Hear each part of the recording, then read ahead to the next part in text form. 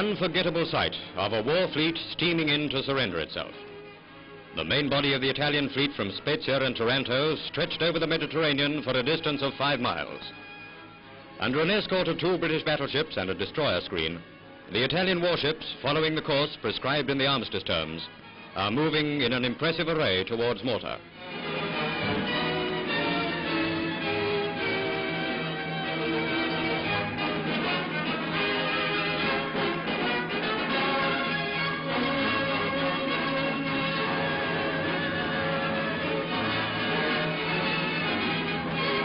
The naval wealth of a beaten nation given up in surrender. The scene in Malta harbor recalls that day at the end of the last war when the German fleet sailed into Scapa Flow. Admiral Cunningham marked the end of this spectacular event in the history of the British Navy when he authorized the terse official statement, "The Italian battle fleet is now anchored under the guns of Malta."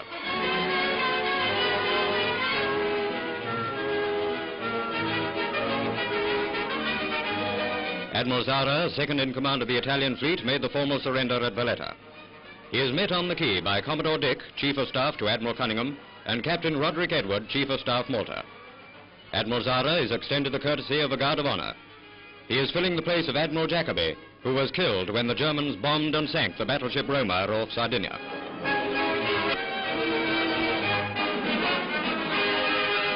Admiral Zara then leaves by car to meet Sir Andrew Cunningham. For the surrender conference, he is escorted to the C&C's room at Naval Headquarters. Malta wears a proud but dignified expression, in spite of her jubilation at the sight of those silent ships in her harbor. Admiral Cunningham escorted Admiral Zara from the quayside as he retired to his ship.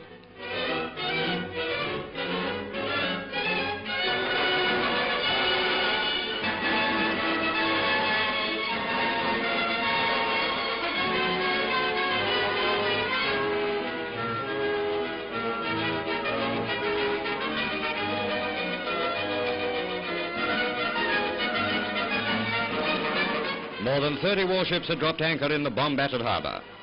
The disillusioned men who looked out at Malta from their decks must have felt the moment keenly. We can imagine against whom their bitterness was leveled. Their stay in Malta was not made long. Their ultimate destination was to be Alexandria. For more than strategic reasons, Malta was no resting place for these ships.